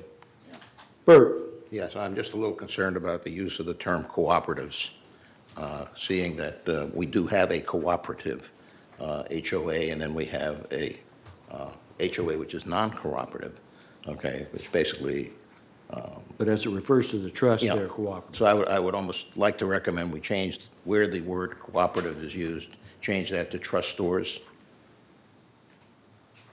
This is a suggestion for you. That's a suggestion. That's a suggestion, yes. Mike, Okay. Or you could say trust. let's look at the Anyone definitions. else? Well, I guess I would think that our attorneys have looked at this, but. Yes. And they wrote They it, have. and my guess is that cooperatives, the term cooperatives is defined in here, and Yes. it must include both the co-op and the It condos. does, but I still think it would be better to provide further clarification by basically saying trust stores. There's no question about it then. That's a suggestion. Okay. Any other thoughts? Yes, Annette? I think that this facilitates a smooth transition, this extension, and I know it needs the approval of the mutuals and, the towers, but this is I think according to the, it would not extend the termination date of the trust agreement more than 90 years from the date of its creation. Basically, when you add all the dates together, I did it, it came up to 80 years. I am really so for this, having looked at Leisure World in Seal Beach, and they had, I know when I was running for the GRF board, I mentioned this, they were looking at the same thing about extending theirs or redoing all their documents, and after a year and many committees and lots of legal fees, they came up with just extending their trust, which is what we're trying to do without a lot of legal fees. Thank you. Okay. We have a speaker on this item. Pat English? Mary Stone. Oh, Mary Stone. Just make it short because Pat's behind you. Yeah, Pat's behind me, she's anxious. I just want to point out that if you look at page 13 of 84, that says Exhibit B. And if you go to page 30, you will see that from that point forward, Exhibit B has been replaced. So there are quite a few pages, about 16 pages in this trust agreement that you have that have been replaced. They are no longer usable as far as dealing with the trust. And as far as Bert is concerned, if you will look at page, I'm aware of that, Mary. okay, you got it? Yep. Okay, because it's right here in, Black and starts white. with page 56. Yeah, no, I'm well aware of that, I read Okay. that. But I still think it's, Pat? needs, Pat English, 928A. I would just like to remind all of you that we're very fortunate to have one expert in this trust and in the co-ops, and that is the United attorney, Jeff Beaumont. And we do not want to be going outside of anything he has suggested. And I understand that the lawyers have already got an agreement now. And Yes. if we start pussyfooting and changing this and that, and everything else, we'll end up in a mess like we were last time. Thank you. I agree with you, Pat. okay. Okay. Just to clarify, Jeff has looked at all the attorneys. Yes. Yeah. We- Okay. He wrote it. It's all done, yes. Okay. You don't have to vote. I don't know what we're supposed to do because it's. Well, Just a recommendation. We can recommend, we can vote to recommend. okay. We will vote to recommend approval of this. We have one more speaker. No, No, not yet, done. sir. Any discussion? I move that we recommend this amendment as the GRF approve it as a recommendation. Second? Discussion? Yes, sir? No, did you say there's one more person? No. Yes, Juanita Stillman. Oh, sorry, Juanita. Juanita Skillman, 2154N. I would like to speak in favor of this and ask you to approve it. All we're doing is extending Yes. the time of the trust. Now, a lot of proposals have come through to our board and to other boards of sections of the trust that are outdated, that are incorrect, that need to be modified, et cetera. This will give us time to do that, but I don't want to muddy the waters with a bunch of amendments right now for the trust. All we're doing is extending the trust. And if each of our boards passes this, and it's up for everybody in July, then a corporate members meeting in August, the first part of August, will officialize this, make it there. And then if individual boards want to look at amending parts of it, as our board does, we can do it after that. But let's get this done without muddying any waters. Absolutely. Okay, no more discussion? All in favor? Opposed? Approved. The recommendation. Okay. Yes. Now, okay. D, 13D, entertain a motion to approve the resolution proclaiming July as a National Parks and Recreation Month. Designation of July as Parks and Recreation Month. Whereas parks and recreation programs are an integral part of communities throughout this country, including Laguna Woods Village, and whereas our parks and recreation are vitally important to establishing and maintaining the quality of life in our communities, ensuring the health of all citizens, and contributing to the economic and environmental well-being of a community and region, and whereas parks and recreation programs build healthy, active communities that aid in the prevention of chronic disease, provide therapeutic recreation services for those who are mentally or physically disabled, and also improve the mental and emotional health of all citizens. And whereas parks and recreation programs increase a community's economic prosperity through increased property values, expansion of the local tax base, increased tourism, the attraction and retention of businesses, and crime reduction. And whereas parks and recreation areas are fundamental to the environmental well-being of our community, and whereas parks and natural recreation areas improve water quality, protect groundwater, prevent flooding, improve the quality of the air we breathe, provide vegetated buffers to development, and produce habitat for wildlife. And whereas our parks and natural recreation areas ensure the ecological beauty of our community and provide a place for children and adults to connect with nature and recreate outdoors.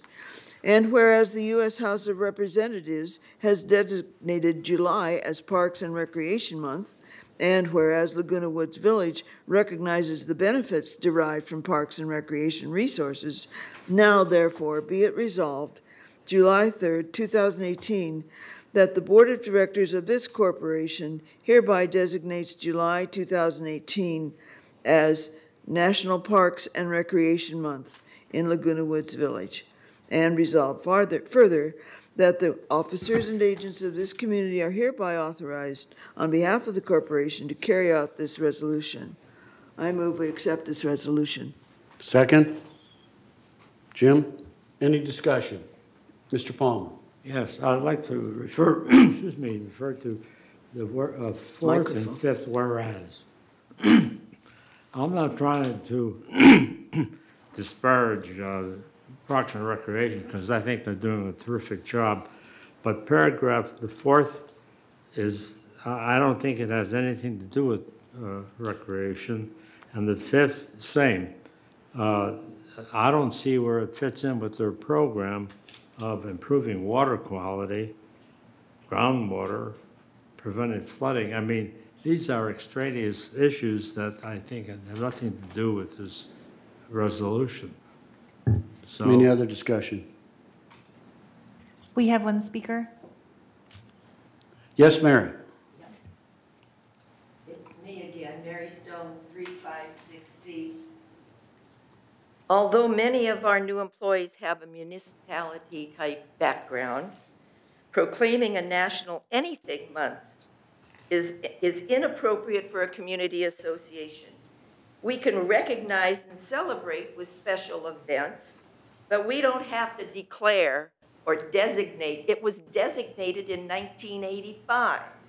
And, you know, it's just the purpose of GRF, as it's stated in our articles, is it's a nonprofit mutual benefit corporation formed to provide services and community facilities to its members and act as a trustee of the GRF Trust for the mutuals. It is not a city. It doesn't proclaim anything. It doesn't designate anything. It's inappropriate. Thank you. Mr. Palmer. yeah, I would like to recommend that we strike paragraphs the fourth and the fifth paragraph. Are you making a That's an motion to amendment, do that? yes. Is there a second for this amendment? No second, no vote. Okay, no further discussion. We're voting on the resolution. All in favor? Opposed? 2. Passes. Okay, item 14, committee reports. Going to start out, Finance Committee, Director Phelps. Okay, I will, no. It's on. Well, I'm just waiting for the slides to come up. So I could dance, but you couldn't see me, but I could sing, but you wouldn't want me to do that. So I could tell a joke, but don't know any. I can tell you that we have a new controller. His name is Steve Hormuth. He replaced Solange Backus. There we go. Okay. So we'll start off with the review of the May 31st, 2018 preliminary financial statements. Through the end of May, total revenue for GRF was $17,934,000 compared to expenses of $17,013,000, resulting in net revenue of $921,000. Next slide.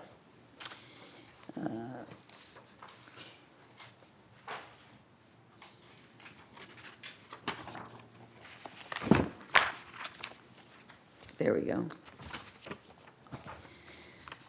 This chart shows activity in operations separate from reserves. In operations, we had a surplus of $152,000 through the end of May after backing out depreciation, which is not funded through operations. Slide 3.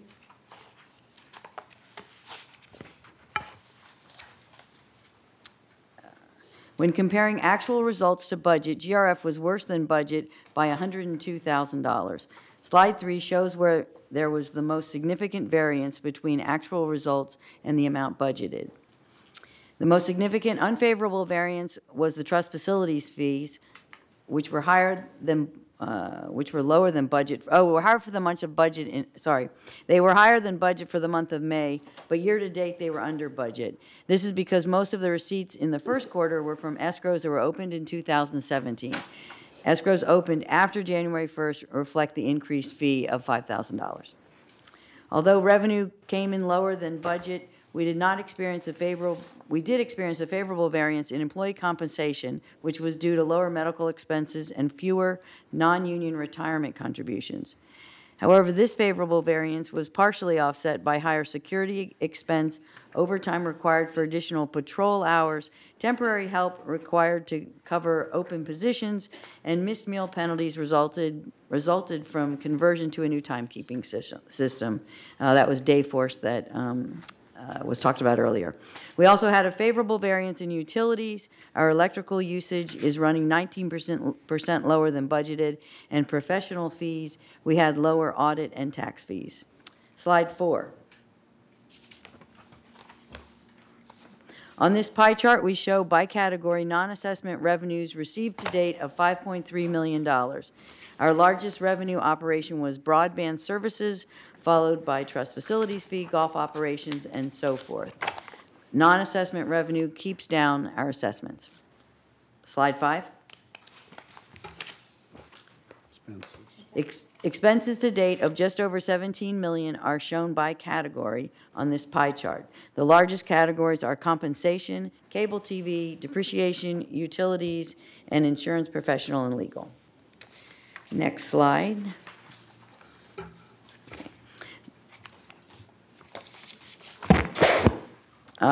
The reserve and contingency fund adjusted balances are shown on slide 6. Starting with the first column on the left, the funds show a combined balance of $27,660,000 as of the end of May. Included in this total are contributions received this year through assessments, trust facilities fees, and interest earnings. The second column shows the work in progress of $4,389,000, which are amounts that have been spent to date on projects still in progress. The third column shows the net of the first two columns, the net adjusted fund balances or cash balances of $23,271,000. Slide 7. In an effort to give you more meaningful information on GRF reserve expenditures, we've added slide 7, a summary of our detailed reserve expenditures report. Column 1 shows we had appropriations of just over $20 million approved as of May 31st. Included in this figure are all 2018 capital plan items and supplemental appropriations, as well as amounts approved in prior years that were carried over for completion. This figure will increase as GRF approves supplemental appropriations during the year.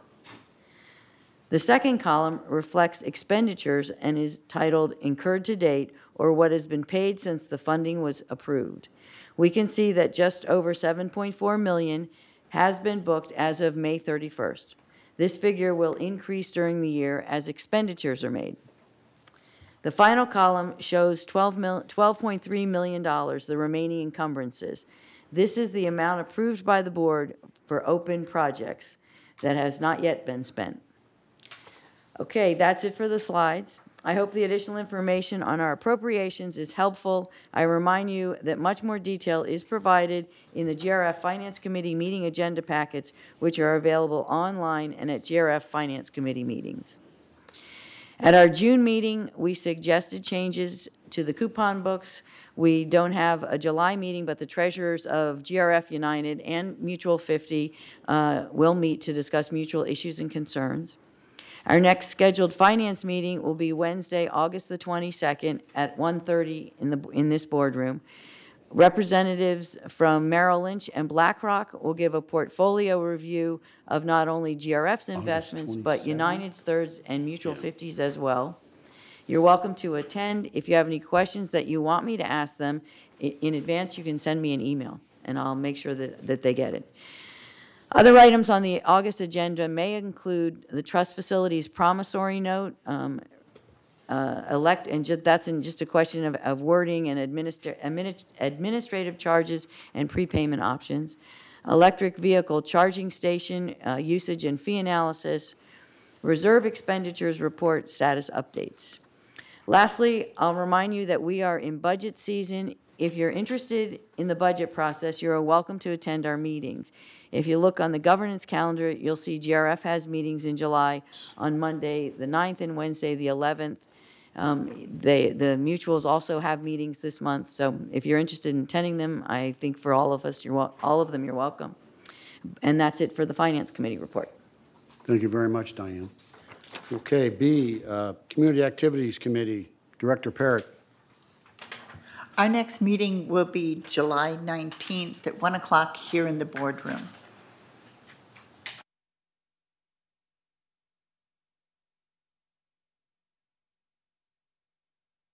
Reported on the last meeting. Got it. Got it. Okay, good. Okay, Maintenance Construction, Director Mattson.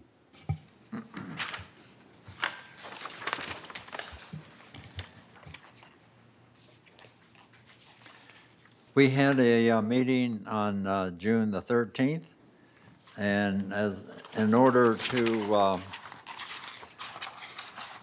be efficient with our time, we added an item was added to our agenda, which is the West Creek situation. And to save time, we decided to take a bus tour over to West Creek. Anybody know where West Creek is? You do know. Okay. Anyway, and this is for you folks that do not know where this is, but it's on the west side of Gate 11, and what it is, it's a wash area where during a rainstorm, all the rain that accumulates and runs off ends up in this place called West Creek. And it's similar to what United has in their little creek that they have. If you follow United's creek down and under the road, it opens up to a huge wash area. And West Creek is the Gate 11 wash area. It's just massive. It's about probably 40 feet wide, maybe 20 to 30 feet deep, and it runs for a couple hundred yards, and it drains out into the undeveloped area on the west side of Laguna Woods Village, and it runs off someplace, probably ends up in the ocean someplace. But anyway, what this is an area where people, primarily in Gate 11, can walk their dogs, and it's a real nice looking area, and they have requested that GRF provide some benches, a total of maximum of 4 benches along this 200-yard pathway. And so we decided that would be okay, but so we came back here for our meeting, and it started about a half an hour later than it's supposed to because of the time it's been at West Creek. Anyway, we got back, and that was one of the items on the agenda. Looking at the agenda, it was very minimal this time, and so the main thing was it turned out to be this West Creek discussion. Also, one of the things we did is to discuss, because there was not too much on the agenda, we took a lot of time with our project log. Currently, there are 33 items on the GRF project log, and Ernesto, our staff person, made plenty of comments to satisfy the folks, or I may say folk, that had questions on on that. Our next meeting is the second Wednesday in next month. So that's so this is, let's see. Anyway, the second Wednesday next month, and starts at 9:30. Thank you. Thank you. Okay, report of Performing Arts Center Renovation Ad Hoc Committee, Director Parrott. The committee met on June 22nd, and we had a general overview of the progress and outline kind of what has been happening since 2015 to the present in the renovation process. And then our CEO gave us a little bit more of a background with the selection of the architect, and also discussed the possibility of raising funds toward this renovation with a group that's being formed to raise funds, the Village Community Fund. The Village Community Fund, I keep saying that incorrectly. Anyway, the Village Community Fund, that group is looking toward raising funds, first of all, for this renovation, and then in the future for the renovation of other clubhouses. So our CEO, Brad, talked about that, and then he said, okay, for the first stage, and this stage, there will be several stages in the renovation of this building. And to start out with, they're going to look at, remember, safety first. So the theatrical rigging they'll be looking at, and all code requirements, and the HVAC system, which really needs to be worked on, the lighting and sound in the auditorium, as well as the facility layout, repurposing some of the rooms. And we talked about future renovation possibilities at that time, and we're talking future in the future stages on down the line. Our next meeting will be this Friday here in the boardroom, Friday the 6th at 1 o'clock here in the boardroom. Thank you. Report of Media and Communications Committee, Director Milliman. We met June 18th here in the boardroom, and the usual reports were given. Mr. Holland reported on again, that we have only 35 analog channels right now, which are offered, and by the end of this year, they will be gone. And residents are being informed about the conversion schedules so that they're not taken by surprise. Remember, if you still have an analog TV, that you can rent a set-top, which will compensate for what's happening, or you can buy a new flat screen. And if you want to get rid of your older TV, as Siobhan mentioned, call Resident Services. They can help you. There's been a steady rise in subscriber counts, and the ad insertions are also up. Internet rentals and also help to counteract for the costs of running the station itself. Ms. Paulin introduced Trello software, which is a software that provides the committee with types of projects and the departments which MARCOM, that's Marketing Communications, has assisted. Because we are making sure that all communications that go from the village are properly branded so that we look uniform. And the next meeting will be July 16th at 1:30 here in the boardroom, and we'll discuss adding marketing to the title, since we have a new section that's very important. We'll be discussing the new scoop page, which is answers that the villagers wish when rumors are out there. Where do you go to find what's really happening? We hope to make it an interactive page. We'll mention what's happening with Thrive and the Breeze and the E-Blast. And that's for our next meeting, July 16th, again, here in the boardroom at 1:30. That's it. Thank you. Report of Mobility and Vehicles Committee, Director Troutman. Good morning and happy Independence. The M&V Committee met on June 6th and was presented with a petition requesting that the 7-day fixed route be returned. There were 260 signatures on the petition, 178 from United, 81 from Third, and 2 signatures from the towers. Since there was a fair amount of data attached to the petition, staff requested time to review it and return it with their analysis at the August 1st M&V meeting. After months of deliberation and exploring options to service the tower residents in a more effective and efficient way, while not reducing service levels to the rest of the community at the same time, staff reported that their findings, quote, tower residents make an average of 124 trips a day, Monday through Friday. For the towers to be supported solely by a planner ride, 3 additional vehicles would be needed to accommodate the average 12 trips per hour. And then fixed route buses, if we use that scenario, would no longer service the towers.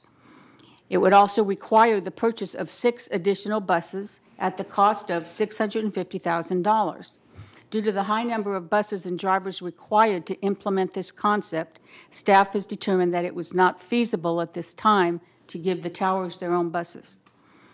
At that meeting, I informed both staff and the committee that I would bring this request to the budget meeting on July 9th for consideration of more buses to meet the rising demand of the planner ride system that we forced upon the residents and now has proved to be a success.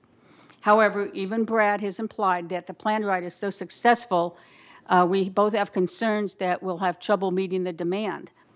So since I have that same concern, I'm pleading with the GRF board to consider adding $650,000 to the transportation budget that staff says we need to better accommodate the plan ride for the entire community. After all, $650,000 is only 1/20th or 0.5% of the $12.8 million we were ready to spend on the PAC building. So it is estimated that over 2,500 residents are now using the buses for the planner ride and that the number is rising every day. The buses are an amenity for health, wellness, and economical need for our residents, just as much as the PAC is, if not more so. And just think, it only would cost 0.5% more.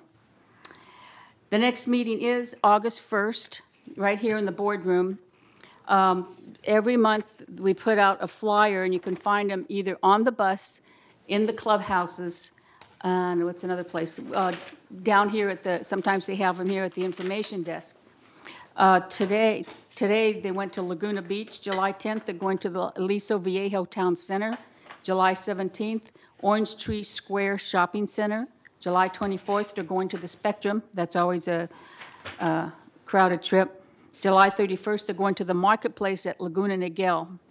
And August 7th, they're going to the Mission Viejo Mall.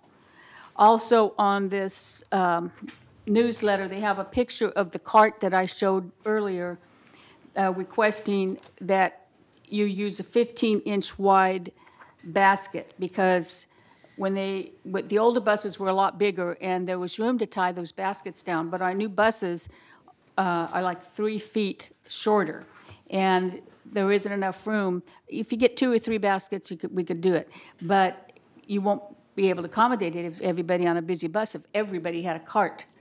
Last week, one lady at Stater Brothers was trying to push the store shopping cart onto the bus ramp, and that didn't go over real big. Something else we're doing, no one's mentioned the July 4th picnic. We are doing a shuttle against this year. They don't have the details yet as of last night. If you want to take the shuttle, they'll be leaving from either Clubhouse 7, or the employees' parking lot, which is across on Via del Campo, across from Garden Center 2. You can drive over there, leave your car, and get on the bus. As of last night, they were just still taking names for the list. They didn't have the details yet of what times those buses were going to be picking up at those locations. But call if you want to use the shuttle, because you have to put your name on a list, and they will call you back with the details when they figured out how they're going to do it. And I'm on the list, so I'm waiting for that call. I was hoping to get it by now so I can share that information with you. Try calling the transportation office again at, let's see, 597-2590, and get your name put on that list so we can get the details. I'm not sure how the guest, if you're bringing a guest on the shuttle, how that's going to work. I'm sure we're going to allow one guest per carded member. And let's see, that's all I have for the next meeting. Like I said, is at 1:30, August 1st, here in the boardroom, where staff will give us their response to the petition we were presented with. We'll have a film demonstration of the plan-a-ride scheduling system staff wants to put in place. This is going to be another change. So if you want to know ahead of time what changes we're going to make, you really need to come to the meeting. We're going to call it, we're hoping to call it Ride Now instead of Plan-a-Ride. To get more details, please come to the meeting August 1st. That's a Wednesday at 1:30 in this room. Thank you. Yeah, I believe Shilman already talked about the event with your opening comments. Okay, thank you. All right, item F, Report of Security and Community Access Committee, Director Soul. Hi. Happy Independence Day, everyone, starting tomorrow. Basically, I want to talk about the fact that the Security and Community Access Committee meeting was held on Thursday, June the 28th at 1:30 here in the boardroom. And due to a conflict in the schedule, the Security and Community Access Committee meetings the date has been changed. It will now occur on the fourth Monday of each even month at 1:30 here in the boardroom. The next meeting will be August 27th at 2018. I've been meeting monthly with Chief Moy regarding events in the community, and right now we want to encourage residents to register their guests using Dwelling Live application or the web-based version found on the Laguna Woods Village website. Please make sure that your guests know the manner and the specific unit number along with your name when they arrive at the gatehouse. And there again, if you're not familiar with how to use Dwelling Live, you can go to Laguna Woods Village YouTube channel to view the Dwelling Live demonstration or video, training video. And again, there is one on the Laguna Woods website. I basically want to say that residents are strongly encouraged to download the Dwelling Live application to input their own guests. As far as the disaster preparedness, there have been 2 fires in the last 2 weeks here in the village. One occurred in a kitchen and the other in a living room, and that was caused by an electrical line that was duct taped. So Chief Moy will be working with the marketing manager, Eileen Pellin, to educate the community on fire prevention tips. And he basically he's creating a staff report, and he plans to present and bring a device called Fire Avert, which turns off the gas if a fire is detected automatically. So he'll bring that at our August meeting. Basically, the next thing was Chief Moy informed the committee that the RV Lot A is going to be under construction beginning September 9th of 2018 through October. The project will include replacing the concrete drainage swale down the center of the lot, replacing the concrete draining swale on the west side of the lot, replacing asphalt curb on the upper area of the lot, and new pavement and new striping. So they're going to try to fit in as many RVs as possible, and they can, into the RV Lot B. However, you will notice in United and Third parking of RVs on the larger streets during that time. And everyone will receive a letter ahead of time to say that that's going on. The other thing Chief Moy advised during the Security and Community Access meeting was he commented on the compliance cases, and another compliance coordinator is going to be hired to help with the caseload as the number of compliance cases are increasing due to a greater awareness of the rules and enforcement on specific violations such as illegal occupancy, caregiver policy, and illegal alterations. Also, we talked about the gate access update. This is to inform the village that basically the gate project to install new gate arms will begin in around August or September, should be finished by the end of the year. And then basically, the chief commented at our meeting why certain protocols are basically followed, and the protocol being that for the gate access, you need to have your manor number and your unit number, because there are many people with the same last name in the village, because some residents felt that only they should be able to give their guests should be able to just give their name, and it doesn't work like that due to so many last names being the same. We can't do that. Concerning the golf cart safety policy, this was a reminder that all golf carts need to have their new golf cart decals by July 1st, 2018. So that's already passed. So non-resident owners need to advise their renters about the rules and regulations. This will be, the chief and Ray Gross are going to be working on a golf cart safety video. And the chief said that he's being very nice about this. He's going to give a warning for those golf carts. They've targeted about 500, I think, in the village that haven't had this done yet. Basically to give them a warning, and then at some point you're going to cross the line. You're just going to start getting a ticket. Okay. Again, I want to highlight the concept of see something, say something, and residents can take action by making a phone call to security. Also, Laguna Woods Village is one of the safest communities in Orange County. All right, thank you. Oh, I apologize. Our next meeting will be scheduled for Monday, August 27th at 1:30 p.m. here in the Laguna Woods Village Community Center boardroom. Thank you. Thank you. Oh, I apologize. The 23rd. Thank you very much. Yeah, I came out of gate 7 the other day in my car. I looked at the signal, and there's a cart in front of me, sitting at the signal, getting ready to turn left onto El Toro. Yep, they do that. Right? The two residents in it. He turns, the signal turns, he turns left right onto the, just like a car, you know, right? I'm going, are you out of your mind? Cars are whizzing by. I tell you. So we need that video, and we need people to drive safely and not on the street. Okay, report of traffic hearings, Director Gross. Okay, I'll just add to what you just said. The meeting is going to be held on the 12th, that we're going to be doing the video.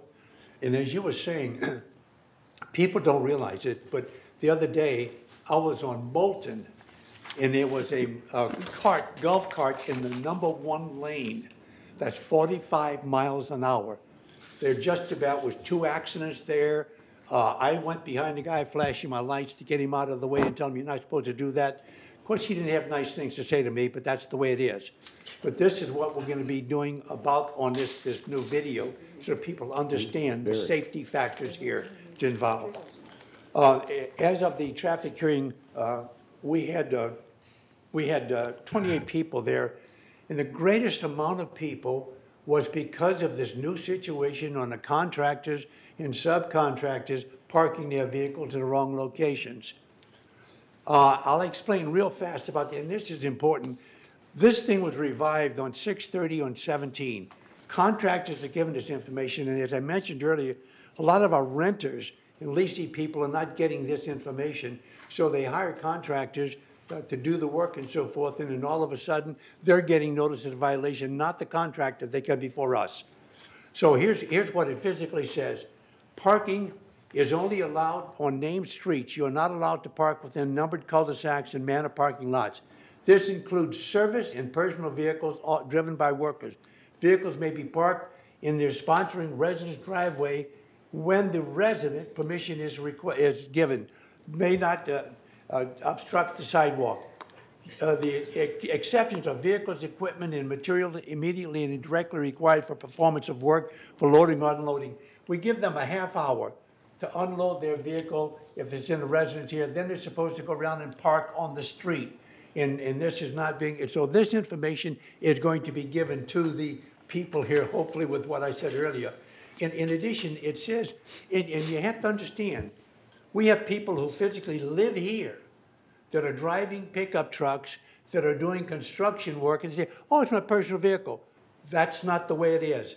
Contractors may park their sponsoring residence driveway and residence permission, but may not obstruct it. Vehicles equipped and materials immediately and directly required for the performance of work, vehicles immediately loading or unloading, and GRF-owned vehicles and equipment. What we tell these folks is that this gives the impression of you being a contractor, whether you live here or not. So we have rules and regulations, and we're trying to get that straightened out.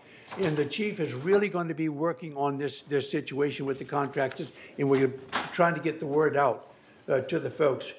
So also, we have a situation where under the traffic committee, for instance, the citations issued so far were 2,880 notices of violation. There were 226 of these that were voided, just gotten rid of completely. 35 people attended traffic school, and there were 694 closed sessions. What we try to do is explain these things to people. The other greatest amount of notices of violation are for speeding and for stop signs. It's absolutely amazing. People going through stop signs 10, 15, 20 miles an hour. And we explain to them, and they say, oh, I stopped. When you show them the video, oh my gosh. And we try to explain this for the safety of the community here. You may have something else on your mind. If you have a challenge along that line, park your vehicle on the side of the road until you're all straightened out. So these are the things we try to do, and believe it or not, people are thanking us because they are not aware of what is really going on. Anyway, and we, believe it or not, we also have a lot of people who live in here who do not renew their driver's license. That's really bad because just because you live here in a community like this, they say, oh, I'm 85 years old, I don't need it. You do. They also don't register their vehicles. That's a safety issue and it's an insurance issue. That means if you get hit, they don't have insurance, look out. So we try to put that information out, and Chief Moy is doing a phenomenal job on this, and so is staff. So bear with us, we'll try to do things the right way. Thank you. Thank you, Ray. Report Disaster Preparedness Task Force Director Troutman. Since the task force meetings have moved to the last Tuesday of odd months, there was no meeting in June, which is an even month. If you are a care and reception center coordinator, you'll still have to use your radio drill every month. The last Tuesday of every month at 8:30, we have a radio drill in the morning to test our radios. And there was a sad response this last Tuesday because the members knew the meetings moved to odd months, and they thought we were only going to do the radio drills in odd months. And they didn't realize, so the radios weren't on and they didn't get tested. So for all those that are clubhouse coordinators, try to remember that. After all, the disaster isn't going to wait to determine if it's an odd or even month, so before it hits. So all our radios need to be functional 24 hours a day and be tested monthly. Today in the closed agenda, this board will review and hopefully finalize the Disaster Preparedness Charter Resolution. If it passes the litmus test, it'll be brought to the open meeting in August. And if approved there, the task force will become an official entity of the GRF Security Division. Again, this meeting is on Tuesday, July 31st, 9:30 in the Cypress Room. And if you go to the website, there's all kinds of information. This is the first page that will come up. And it says briefly, Disaster Task Force Committee was organized by Laguna Woods Village residents in 1989 and consists of volunteers who function under the GRF Foundation and in cooperation with the Security Department. And the purpose is to keep residents aware, informed, and prepared for major disasters. So I can't find all the names that went back to 1989, but I know among 4 of them, there was a Joanne Foster and Tris Cassidy, and today we still have Kathleen Matthews and Tom Soul that spend many, many hours in that room down here on the first floor, and they deserve a great applaud because they put a lot of their time and hours in there. It's open. Okay, that's for you guys. And so now we've got this fantastic book, Emergency Operating Centers. It's not on the website yet. So we're working on doing that. If you really want a copy to find out what's in our disaster plan, you can contact me, and if you're willing to pay the 3 cents a copy, I can have it copied at the printers, but you'd have to pay for the printing. So anyway, that concludes my visit. Again, the meeting is Tuesday, July 31st, 9:30 in this room. Thank you. Thank you. Okay, future agenda items. We've already, we're working on approving a design for a decorative wall in Clubhouse 4. We've already talked about, we're not going to consider, we are doing a cart safety training. Director Gross and Chief Moyer are working on that. So we'll go straight down to item 16, director comments. Mr. Mattson.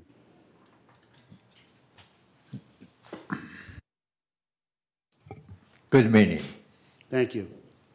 Mr. Juhan. Ditto. Judith Troutman. Yes, again, happy 4th of July and play safe. Nothing, Diane. Ray. Yeah, on Laguna Canyon Foundation, unfortunately, the paperwork has not been received yet. They're a couple of days behind.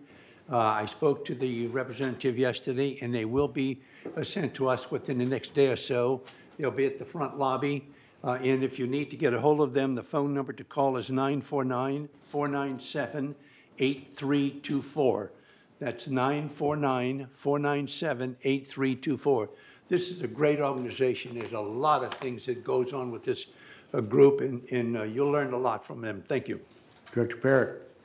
Happy Independence Day, and I want to remind you to take advantage of the wonderful opportunity. Clubhouse 2 celebration tomorrow, fireworks at 8:45. Thank you. Mr. Palmer. Nothing except have a happy holiday tomorrow. Director Sewell. Good meeting and happy 4th, everyone. Bert. Everybody stay well. Joan. And have fun. Happy holiday tomorrow. All I have is, again, thank you, all the board members, staff, and residents for a good day. Keep up the good work, and this meeting is recessed.